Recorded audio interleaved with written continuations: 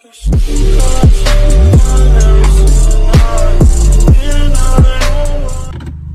is up, guys? I'm back with another video. I'm with my cousin. So today is actually a couple of things I'm gonna do. So first off, I bought a jack, some cheap jack there. Probably good, probably not. I'm gonna test it out real quick. And I bought spacers, 10mm spacers for all four rims, but I just want to put it for the back. And then we're actually gonna be talking about my cousin's car, a BMW that he bought, and like stuff that we're gonna do to it, future plans, stuff like that.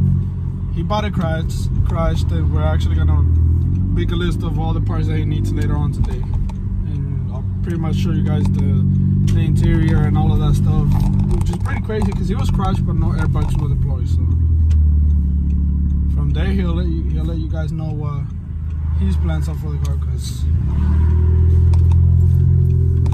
I don't know.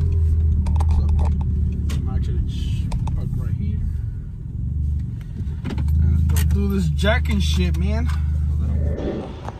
So like I said, it's just a cheap one that I bought off O'Reilly's, and I mean, it honestly, it's a 2-ton jack for 4,000 pounds. It looks usable. I'm not gonna say great, I'm not gonna say amazing, I'm not gonna say none of that. I'm just gonna say usable. It's really good. So I'm gonna open it up right now, show you guys everything that comes with it and stuff like that. Look at these bad boys. Now, if you know about jacks, you know that there are 2.5 tons jack, 3.5 jacks, 3.5, so on and so forth, and they're actually like really good. Like I think Daytona is one of the best jacks out there. I saw one at the Go Auto performance place where they tuned my car, and that's kind of the one that I want, but it's, in my honest opinion, until I have my own garage or anything like that, I can't really have it, because it's not really any place I could have it besides my room, and I barely have room in my space as it is. So I'm just gonna put this up. So that's pretty much it. This is the instruction on how to jack it up. You pretty much know how to jack up. Now these, when I first bought one, I was trying to jack it without taking off like this little pot right here and unscrewing this part, and it wouldn't jack up. And I returned that shit because I was like, yo, this shit doesn't want to work. So to make this pretty much work, you have to see this thing right here. You have to put it in this little bracket right here, like this. Turn it like counterclockwise or whatever wise, and then it should work. I think I have to go the other way.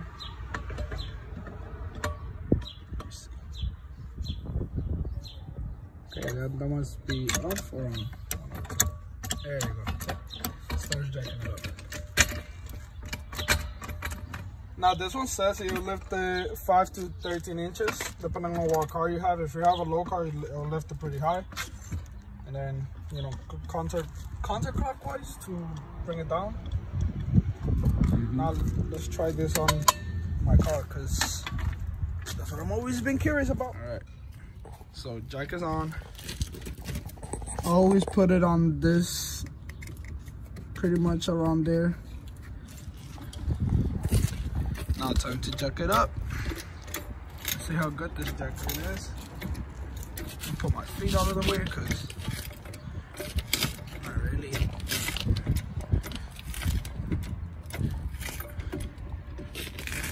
It's doing good so far. Jesus Christ, this jack is. Oh.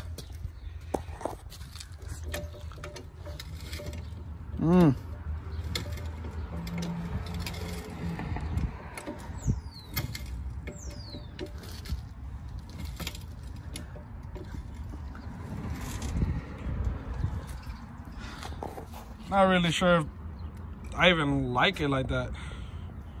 It moves a little bit. I don't like it. It's too shaky. I mean, above. I mean, it's lifting it up pretty good for how much it costs. It's like 40 bucks, so it's pretty good. Now, let me show you guys the spacers. These are some off-brand, no-name spacers. And I have the longer screws and everything too. They're 5x112 to 5x100. So I think it fits BMWs too. But I'm gonna actually put it just in the back. Shit, I forgot to like really show you guys how, you know, it's like right here is good. Like right here, it reaches good, but when you try to like look over here, it's like in. So I wanted to actually like just pop out just a little bit. You know, you guys will see the difference. And I do this one. So now this is the fun. Now when I put the 10mm, it looks pretty much flush. That's how I move. You're doing that on purpose. Like this is right there with the tire. I find it better than this. Just like tucked in. You can see it like right there, it's tucked in. And when you look over here, it's like sticking out right there. I'm not even gonna worry the one in the front. I'm not even putting the ones in the front. I'm just doing this one in the back. Yeah, you don't need the one. Because the ones in the front are pretty much right there. I like it. It's much better. 10mm spacers right there. Tying it good. Now to do the other side, which I should park my car somewhere in there and do it. So we made it to the shop that has my cousin's car, and this is it. It's the BMW 328i xDrive. It's nice. Just a hit here. Front end is where it got most of the damage though. You can see, I mean, thank God that this is fine. We still need to open this. It's stuck in that side. I'm actually gonna take off the whole bumper now, see where it's stuck, and try to. I'm pretty sure it's the latch. It's the lash, and it got hit pretty high, so not that bad. No airbags deployed, no check engine, no nothing. Pretty good condo. Red interior, so this car looks really nice. So we turned it on, moved it from over there all the way over here, and it started smoking a little bit from like it was going into the cabinet. So I mean, I'm pretty sure one of these things is rubbing. If it doesn't have.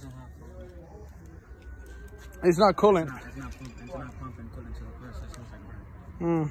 But smoke. I think it's probably something in the engine. When it's moving, it's rubbing off that and it's making it burn. But I mean, it drives good. Managed to get the hood open by just cutting out this part because it was locked in there. Just did not want to come out. And so we figured out we need just the radiator supports, two intercooler stuff, the bumper. We're gonna need this hose right here, and we're gonna also need this piece right here that broke off. Now it seemed to be a whole piece at one, or like a one piece right here. So by that, the air, and that's pretty much it. And the lights in the hood, obviously. And he should be good after that.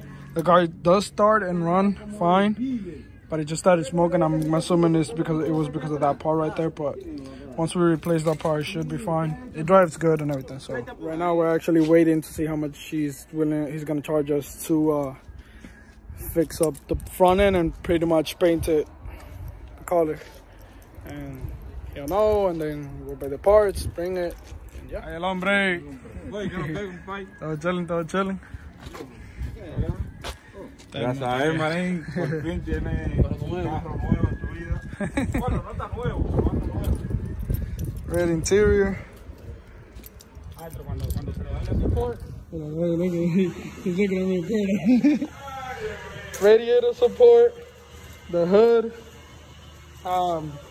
both the radiator and the hoses, I think. Now all we're missing is the front bumper, and we should be good. It's ready to be painted.